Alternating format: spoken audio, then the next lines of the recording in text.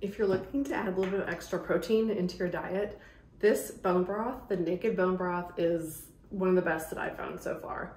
It's got one ingredient, just the bone broth. So it's really great for you. It doesn't have any of the extra additives or anything. So that's what makes it really special to me. And it tastes pretty good too. How I would use it, I'd use it like in a shaker bottle. Normally I would add like a juice or something to there. After workout drink, whatever you want. And you just take the 2 scoops of the bone broth and just pop it in. And then you just put it in your shaker bottle.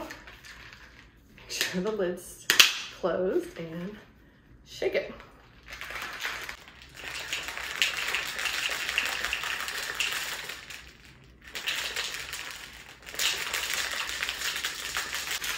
I had ice in it. I had ice in it already just to kind of help get it going.